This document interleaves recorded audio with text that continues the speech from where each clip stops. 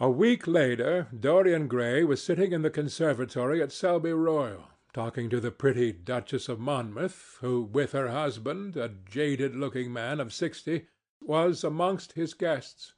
It was tea-time, and the mellow light of the huge lace-covered lamp that stood on the table lit up the delicate china and hammered silver of the service at which the duchess was presiding. Her white hands were moving daintily among the cups, and her full red lips were smiling at something that Dorian had whispered to her. Lord Henry was lying back in a silk-draped wicker chair, looking at them. On a peach-coloured divan sat Lady Narborough, pretending to listen to the duke's description of the last Brazilian beetle that he had added to his collection. 3 young men in elaborate smoking suits were handing tea-cakes to some of the women. The house-party consisted of 12 people, and there were more expected to arrive on the next day. "What are you two talking about?" said Lord Henry, strolling over to the table and putting his cup down. "I hope Dorian has told you about my plan for rechristening everything, Gladys. It is a delightful idea." "But I don't want to be rechristened, Harry," rejoined the duchess, looking up at him with her wonderful eyes. "I am quite satisfied with my own name, and I am sure Mr. Gray should be satisfied with his." "My dear Gladys, I would not alter either name for the world. They are both perfect. I was thinking chiefly of flowers.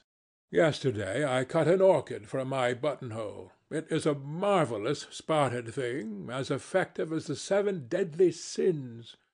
In a thoughtless moment I asked one of the gardeners what it was called. He told me it was a fine specimen of Robinsoniana, or something dreadful of that kind. It is a sad truth, but we have lost the faculty of giving lovely names to things. Names are everything. I never quarrel with actions. My one quarrel is with words. That is the reason I hate vulgar realism in literature. The man who would call a spade should be compelled to use one. It is the only thing he is fit for. "Then what should we call you, Harry?" she asked. "His name is Prince Paradox," said Dorian. "I recognize him in a flash," exclaimed the duchess. "I won't hear of it," laughed Lord Henry, sinking into a chair. "From a label there is no escape. I refuse the title." "Royalties may not abdicate," fell as a warning from pretty lips. "You wish me to defend my throne, then?" "Yes." "I give the truths of tomorrow." "I prefer the mistakes of today," she answered. "You disarm me, Gladys," he cried, catching the wilfulness of her mood. "Of your shield, Harry, not of your spear." "I never tilt against beauty," he said, with a wave of his hand. "That is your error, Harry, believe me. You value beauty far too much." "How can you say that? I admit that I think it is better to be beautiful than to be good, but, on the other hand, no one is more ready than I am to acknowledge that it is better to be good than to be ugly." "Ugliness is one of the 7 deadly sins, then," cried the duchess. "What becomes of your simile about the orchid?" "Ugliness is one of the 7 deadly virtues, Gladys. You, as a good Tory, must not underrate them.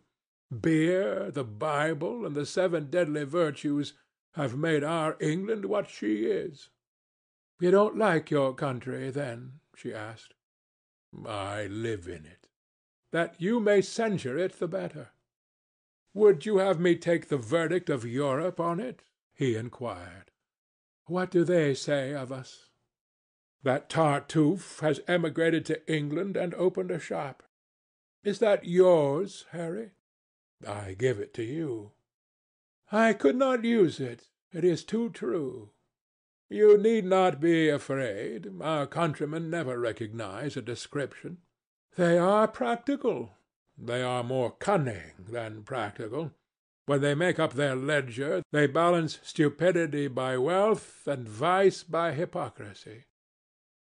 Still, we have done great things. Great things have been thrust upon us, Gladys. We have carried their burden, only as far as the Stock Exchange. She shook her head. I believe in the race, she cried. It represents the survival of the pushing. It has development. Decay fascinates me more. What of art? She asked. It is a malady. Love, an illusion. Religion, the fashionable substitute for belief. You are a sceptic.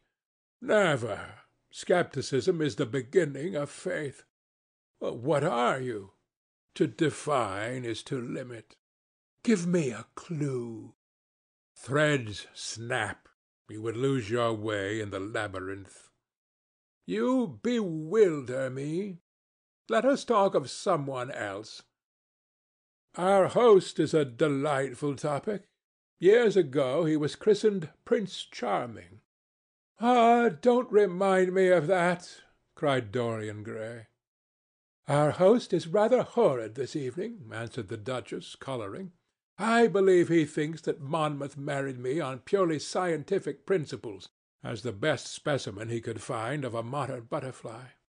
Well, I hope he won't stick pins into you, Duchess, laughed Dorian. Oh, my maid does that already, Mr. Gray, when she is annoyed with me. And what does she get annoyed with you about, Duchess? For the most trivial things, Mr. Gray, I assure you. Usually because I come in at 10 minutes to 9 and tell her that I must be dressed by 8:30. How unreasonable of her! You should give her warning. I daren't, Mr. Gray. Why, she invents hats for me. You remember the one I wore at Lady Hilston's garden party? You don't, but it is nice of you to pretend that you do. Well, she made it out of nothing. All good hats are made out of nothing. Like all good reputations, Gladys, interrupted Lord Henry. Every effect that one produces gives one an enemy. To be popular, one must be a mediocrity. Not with women, said the Duchess, shaking her head, and women rule the world. I assure you we can't bear mediocrities. We women, as someone says, love with our ears, just as you men love with your eyes, if you ever love at all. It seems to me that we never do anything else, murmured Dorian. Ah, then you never really love, Mr. Gray, answered the Duchess with mock sadness. My dear Gladys, cried Lord Henry, how can you say that? Romance lives by repetition, and repetition converts an appetite into an art.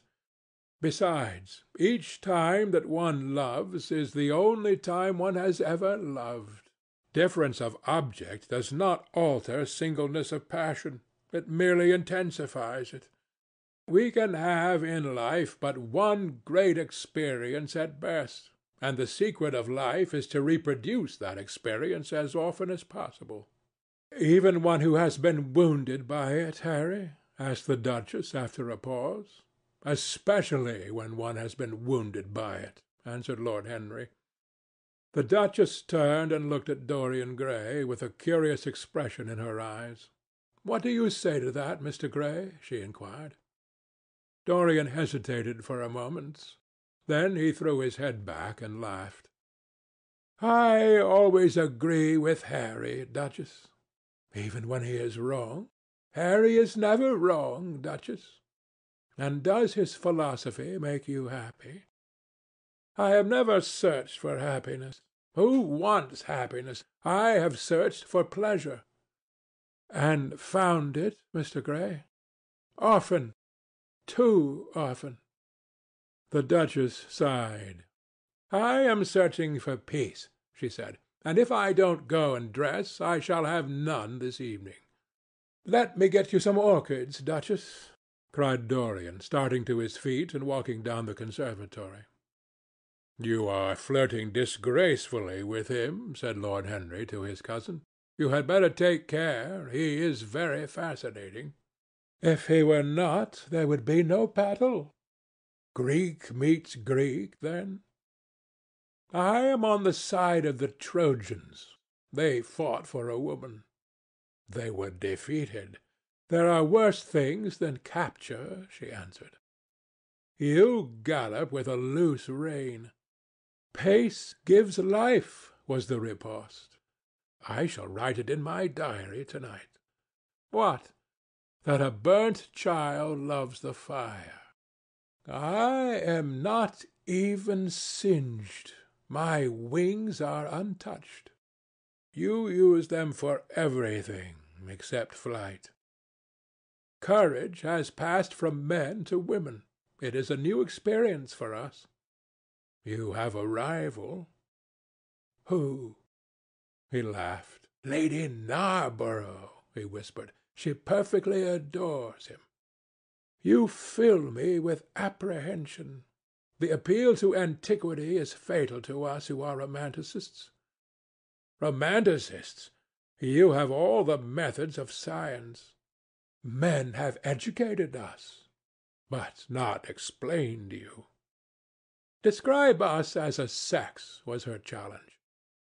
"Sphinxes without secrets." She looked at him, smiling. "How long Mr. Gray is," she said. "Let us go and help him. I have not yet told him the colour of my frock." "Ah, you must suit your frock to his flowers, Gladys." "That would be a premature surrender. Romantic art begins with its climax. I must keep an opportunity for retreat. In the Parthian manner? They found safety in the desert. I could not do that." "Women are not always allowed a choice," he answered. But hardly had he finished the sentence before from the far end of the conservatory came a stifled groan, followed by the dull sound of a heavy fall. Everybody started up. The duchess stood motionless in horror, and with fear in his eyes Lord Henry rushed through the flapping palms to find Dorian Gray lying face downwards on the tiled floor in a death-like swoon. He was carried at once into the blue drawing-room and laid upon one of the sofas. After a short time he came to himself and looked round with a dazed expression. "What has happened?" he asked. "Oh, I remember. Am I safe here, Harry?" He began to tremble. "My dear Dorian," answered Lord Henry, "you merely fainted. That was all. You must have overtired yourself. You had better not come down to dinner. I will take your place." "No, I will come down," he said, struggling to his feet. "I would rather come down. I must not be alone." He went to his room and dressed. There was a wild recklessness of gaiety in his manner as he sat at table, but now and then a thrill of terror ran through him when he remembered that, pressed against the window of the conservatory, like a white handkerchief, he had seen the face of James Vane watching him. Chapter 17